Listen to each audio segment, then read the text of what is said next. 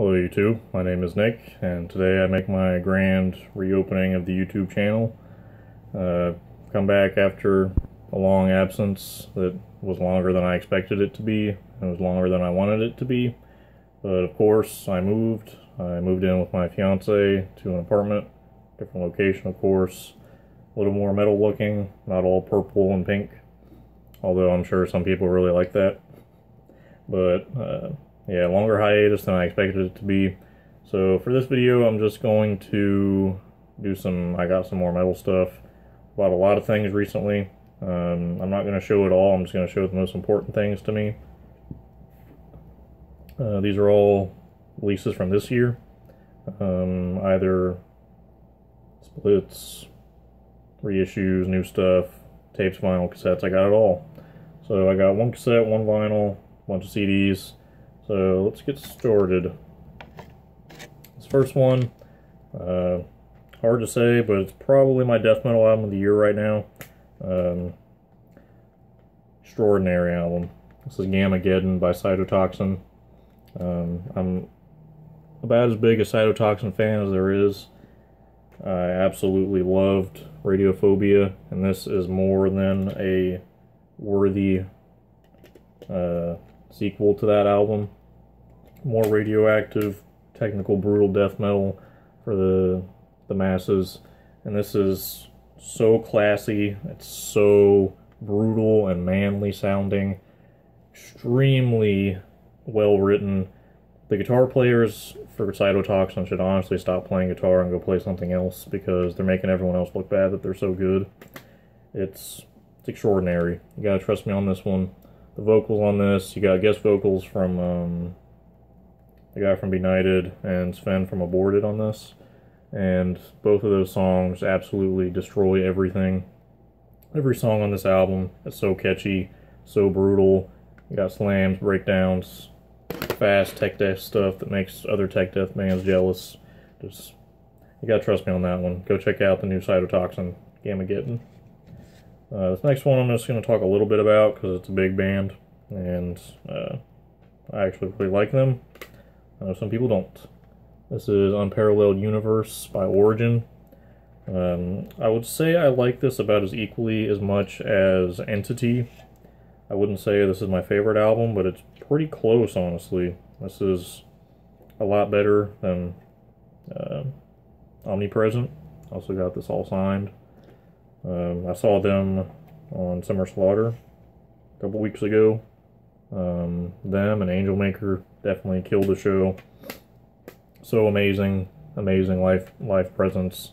Musicianship off the chain, just makes you feel so insignificant that you can't do something like that. But this is a super brutal album, super fast.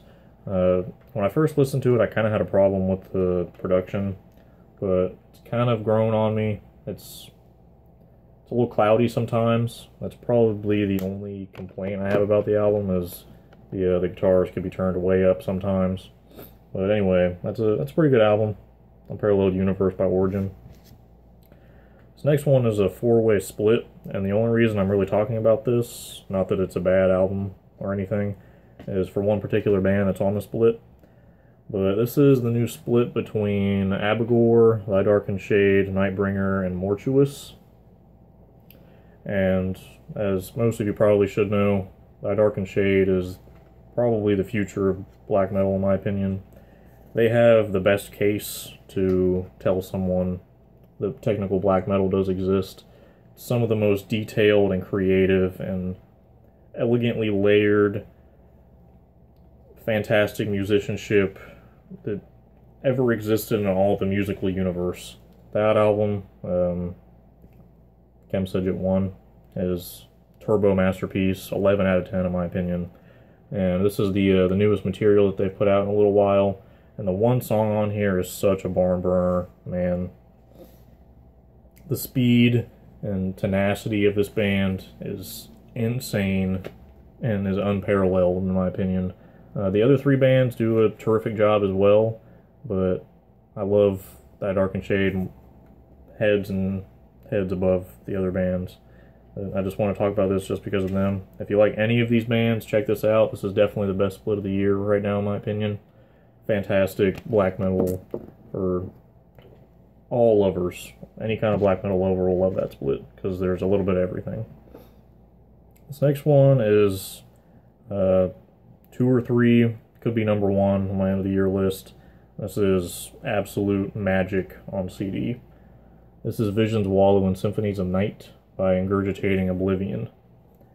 Absolutely delicious album. I cannot get enough of this album.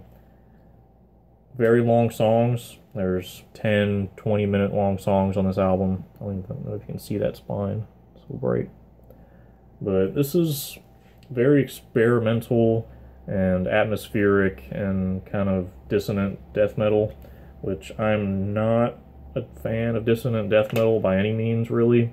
I think it's extremely overplayed and overhyped for the most part. But everyone doing their part on this album is what makes it so magical. This is an almost uncomparable album.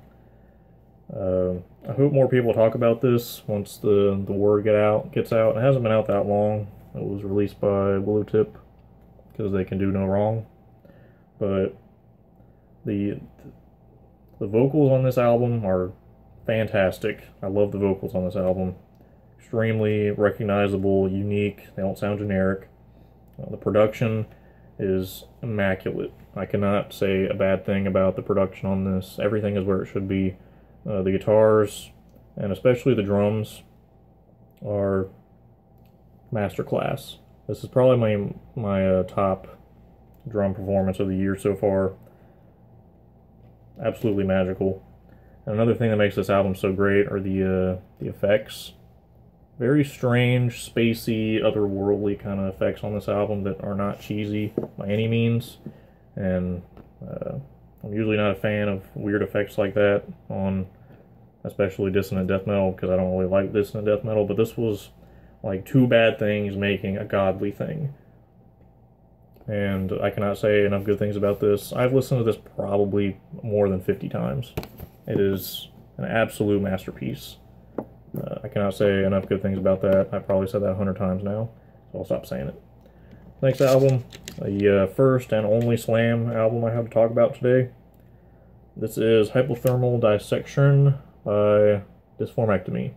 This is the limited acid version that has the different coloring variation, 70 out of 100. This is just some great, classy, well-written, and perfectly structured one-man slam. It's not like all the other Ectomy bands that have nothing going for them and they're just really generic. This one actually has a lot of merit. It's not a joke band. A lot of joke slam bands are coming around now, and I don't really like that. So yeah, if you like slam, Dysformectomy. You're not going to be disappointed. It's not that long. It's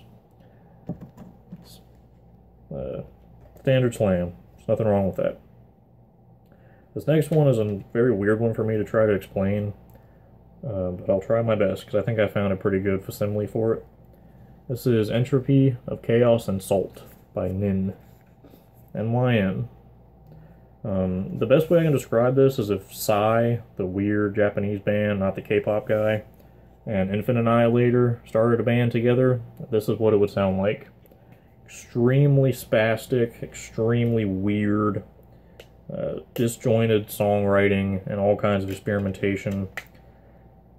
Just bizarre vocals, and maybe it's sometimes a little Guitar Tools, or Pro Tools, I mean, sounding. Extremely fast, extremely experimental. I guess the final verdict on a genre I'd call this is somewhere between like tech death and experimental death metal. Extremely weird. I believe it's one man. Let's go check that out, please. You'll be doing yourself a favor if you check that out. This next one is another one super high up on my list, as well as it should be for many other people. And this is another one that's pretty darn difficult to try to explain to someone. This is the new Chernobog. Very recognizable artwork if you've been around metal recently. This was released by Voidhanger. Little spider lady, whatever you want to call her. But I guess you would call this somewhere in between like Blackened Funeral Doom or something like that. It's very bizarre to try to explain this album. Every song on here is very long, 10, 15, 20 minutes long. It's 4 tracks, and it is an absolute monolithic beast of an album to try to get through. I do recommend listening to it in one sitting because it's very cohesive, although it is very long.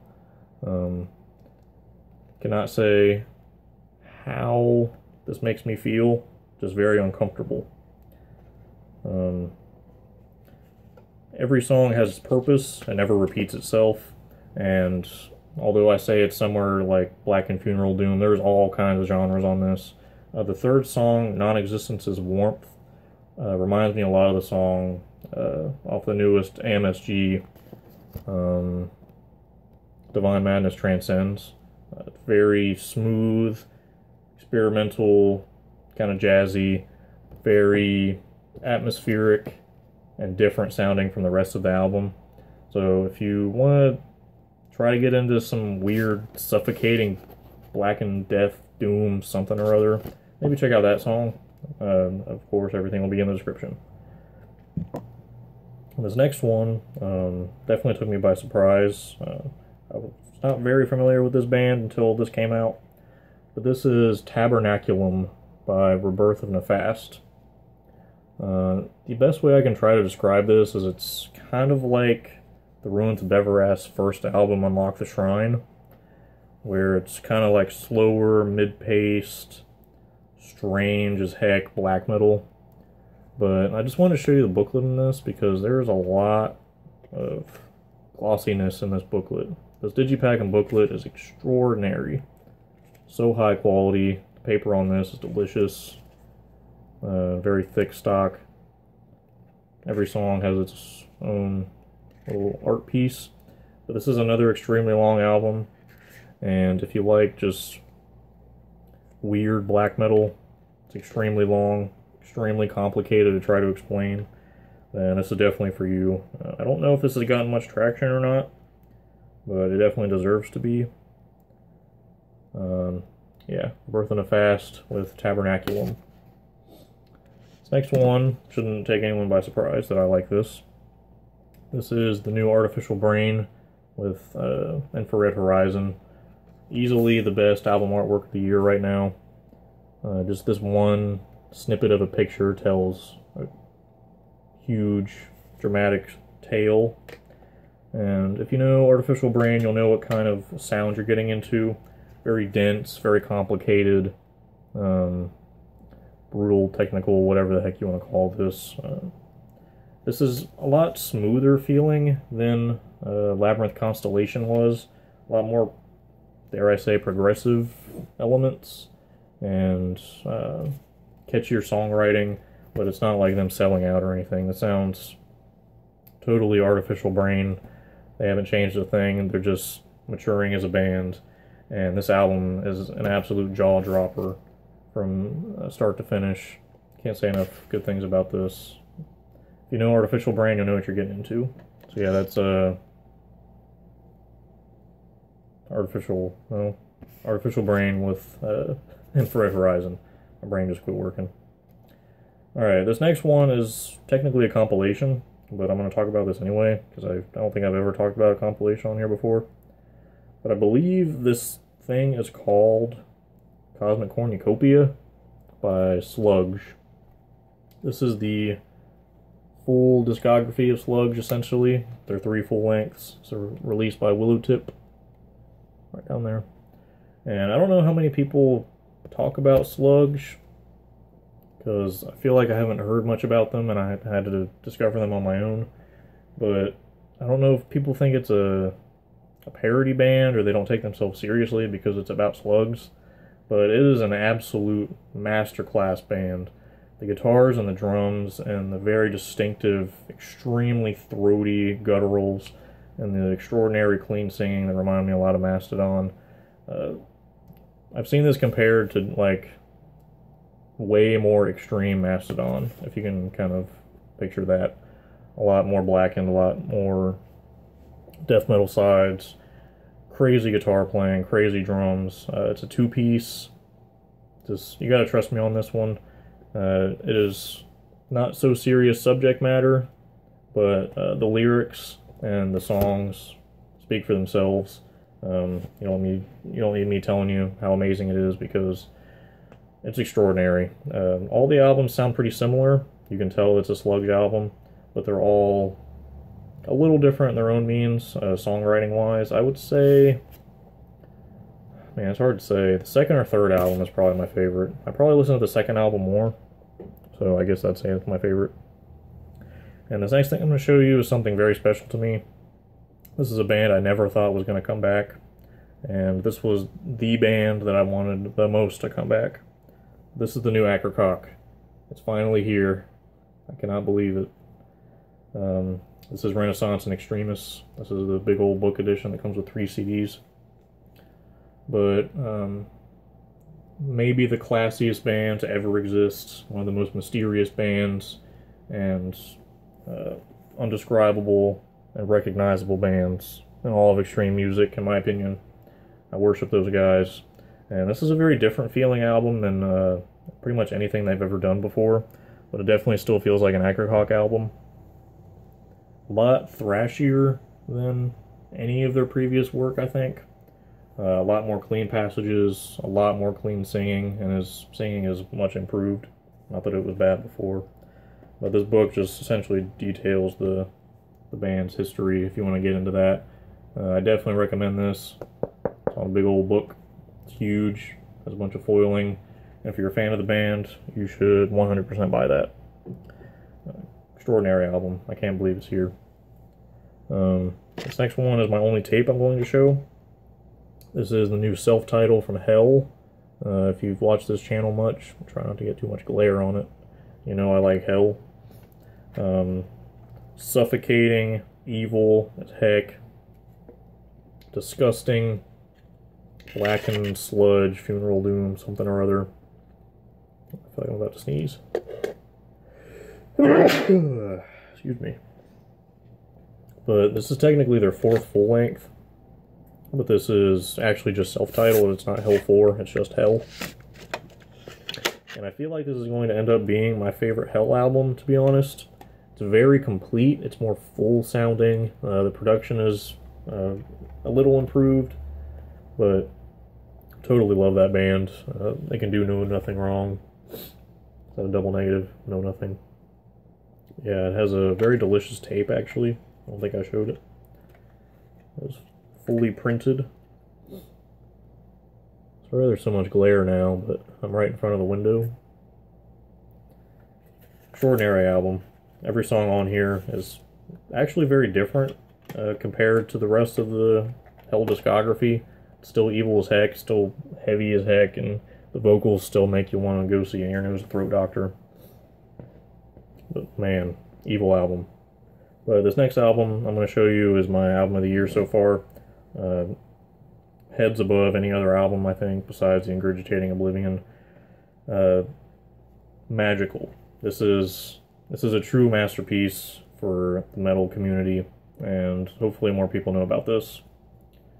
This is Exuvia by the Ruins of Everast. Good lord, guys. I don't think there's a more well-respected artist in all of metal music than Alex von Meilenwald from this band. He is essentially metal god. He has perfected a sound that no one knew needed to be perfected, and he has an untouchable discography. Every album of his is a 10 out of 10, and every album has its own adjectives you could assign to it. Not all the albums sound similar or even the same. But I was a little hesitant with this album at first because the first song that came out, I think it was Towards Malakia. I didn't really get it. It sounded so much different than anything else he's done. I thought maybe this was going to be the one that didn't live up to the hype of Ruins of Everast. But of course he has to prove everyone wrong, and you never judge something until it's a final product. And this is one of the most magical, and it's hard to explain, man. The influences on this album very, very differently. There's a lot of trance, there's a lot of tribal on this album. Extremely dark, extremely uncomfortable feeling. This is probably the most experimental album of his, I'd have to say. There's more female vocals than ever, which are very nice, actually. The fourth song, Pythia's Pale Wolves, if that doesn't give you the chills, I don't know what will. That is one of the most magical songs I've ever heard in my life. Every song on here has its own dynamic feel to it, and it deserves to be like a Metal Hall of Fame, to be honest. Every song on that album is a masterpiece. I can't get enough of it. It's been on constant repeat forever. But that's going to be the end of this video. I hope you enjoyed this. My next video is actually going to be a review of that album, and I hope you look forward to that. I won't take as long next time to make a video, and I'll see you next video. Mwah.